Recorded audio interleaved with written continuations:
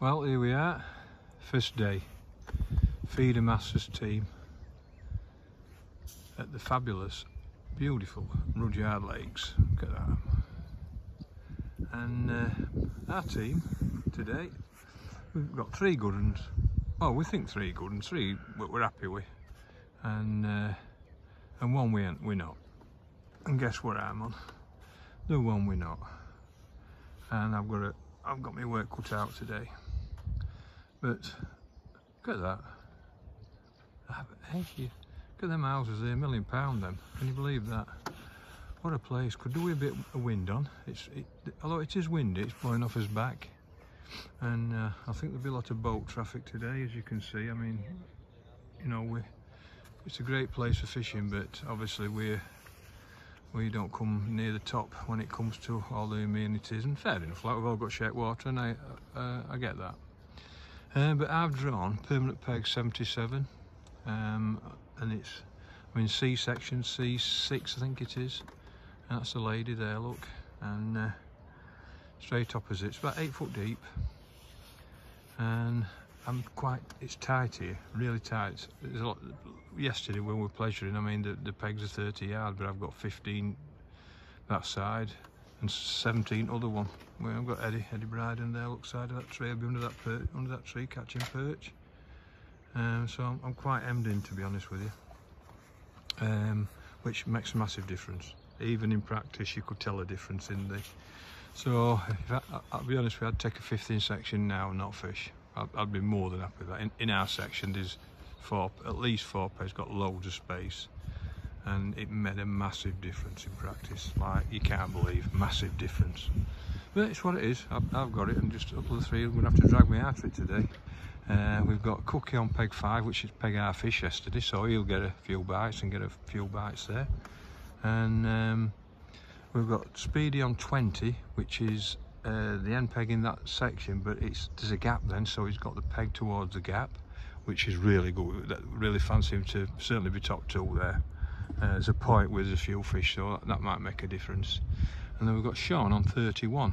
Now that end's not been great, and he's the first peg in that section, so I think he could be right end. So I think we'd have took them 3, and so you're not going to get 4 good pegs, are you? It's just a way team fishing. So what I've got to do is try and finish 4th, 5th or 6th, I think, because I can't, because Dean's on 1. There's a long gap to 2 then, and then 3, 4, 5, 6, 7 quite tight, and then they've got a bit of space up there with Mick and Adam are. So we've got some proper England internationals in our section up there, so they're going to have a peg to peg battle. So I can remember them too, Mick having in Enniscar in 2014. They had a thing called lose most weight between practice and an actual match, and they stripped down to underpants and got weighed down in the Scara there. Macaron. And Mick won that one, paralysed it. So hopefully Adam Wakely will be trying to get his own back today. So basically it's a team job, so no gambling today. I'm just fishing for everything, so you can see with bait trail up. There's casters, worms, maggots, some red worms, straightforward. I'm not complicating it. I'm fishing that way. Why am I fishing that way? I know you're going to ask that question. Well, it's quite simple. I'm going to hold rod, and when I'm holding rod, I always fish it to my left because I'm right-handed, and because then what happens is that my arm's bent. Because my arm's bent, it's easy to strike.